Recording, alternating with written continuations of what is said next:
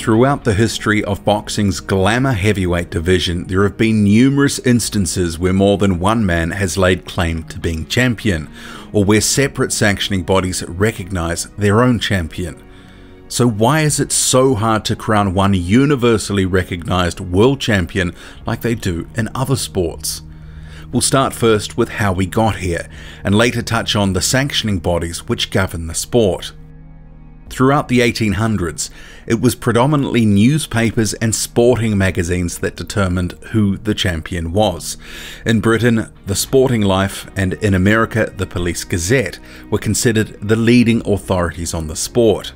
In 1881, the Police Gazette published its intention to be the first organised boxing sanctioning body, and they recognised their first champion beginning in 1882. In 1891, the National Sporting Club was founded in London, a private club that did more than any other organisation to establish boxing in Britain. Meanwhile, in America, the New York State Athletic Commission controlled much of American boxing by the early 1900s, and after prize fighting was legalized in 1920, it was formalized as the governing body for boxing in New York. In 1911, the International Boxing Union, otherwise known as IBU, was formed, the first attempt to try create a unified international governing body for professional boxing.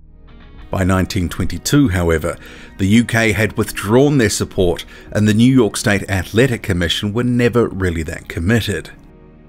In 1921, the National Boxing Association, otherwise known as the NBA, was formed by representatives of 13 states upset by the influence held by New York. This led the New York Commission and the NBA sometimes recognizing different champions. The Ring magazine, recognized as the Bible of boxing, was founded in 1922.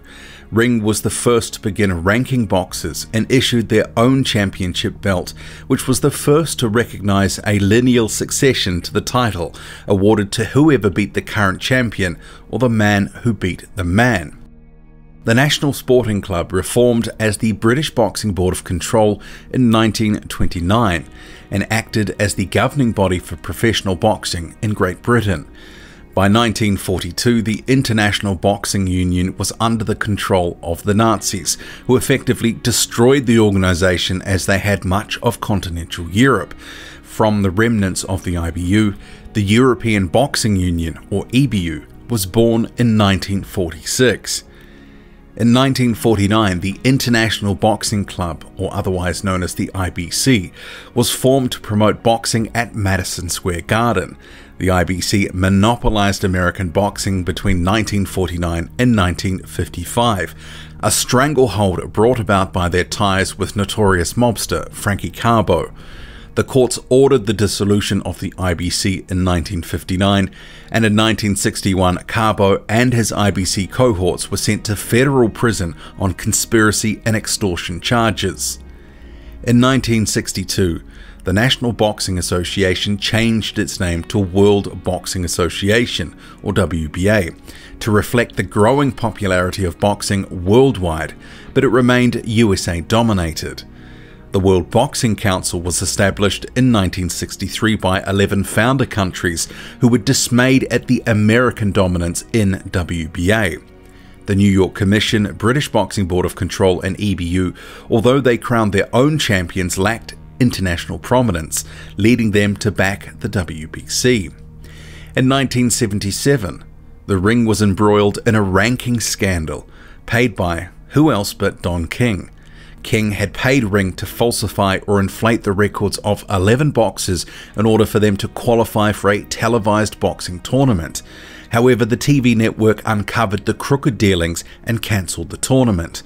As a result, Ring lost all credibility, and the TV networks were left with no choice but to recognise the rankings of WBA and WBC from then on, effectively handing them control of championship boxing. An internal coup within the WBA saw them become strongly influenced by Latin American nations, subsequently moving their headquarters to Panama City. Eventually, this caused member states of the United States Boxing Association, USBA, to set up an international body known as the United States Boxing Association International in 1983, before renaming themselves the International Boxing Federation. More discontent within the WBA saw 27 delegates walk out of their 1988 annual convention. They went on to form the World Boxing Organization later that year. In the IBF, rankings and title shots were almost immediately paid for.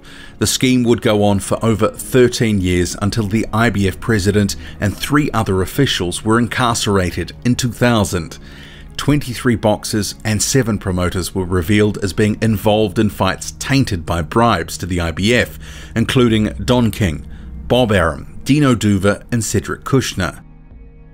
After a number of controversial ranking decisions in 2011, many of the Ring Ranking Advisory Panel resigned. They went on to form the Transnational Rankings Board in 2012. Any credibility the Ring title may have had left evaporated when Ring inextricably introduced a new championship policy in 2012.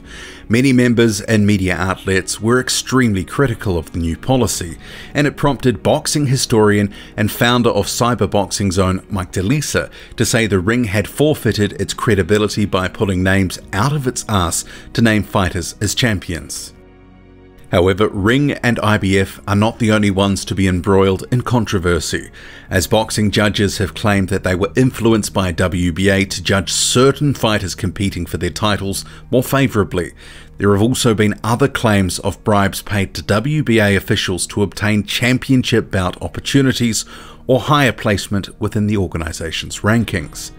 The WBC has been sued more than any other sanctioning body for violating their own rules and regulations. The most famous instance when a court found them guilty of over a dozen violations, leading the WBC to threaten to file for bankruptcy and liquidation, which ultimately forced an out-of-court settlement. The WBO once refused to attend a summit with other sanctioning bodies where the possibility of a single champion in each division was to be discussed. Like the WBA, the WBO has also been guilty of including a dead fighter in their rankings, but unlike the WBO actually promoted the dead fighter in their rankings, not once, but twice. So here we are today. 4 major sanctioning bodies and countless other minor organisations, each one crowning their own champions with a track record of stripping and assigning new champions indiscriminately, all with their own ranking systems which are often removed from reality, which leads to inappropriate and mismatched mandatory challenges. Their countless titles too have become little more than promotional tools, garnering more and more sanctioning fees and providing a platform for promoters and broadcasters to sell and merchandise fights. Each sanctioning body with their own individual agendas have all been embroiled in scandals and plagued with corruption.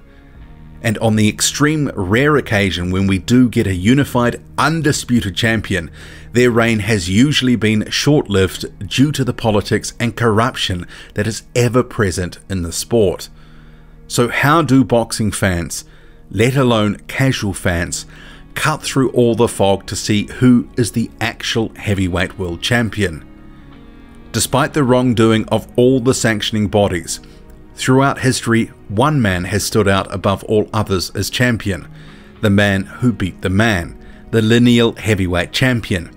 That's not to say the lineal championship is exact, perfect or without fault, or even that the best boxer in the division is necessarily always the lineal champion, but it does provide an incorruptible, unbiased, unequivocal champion with a clear line of succession. That is what we will begin to cover in part 2.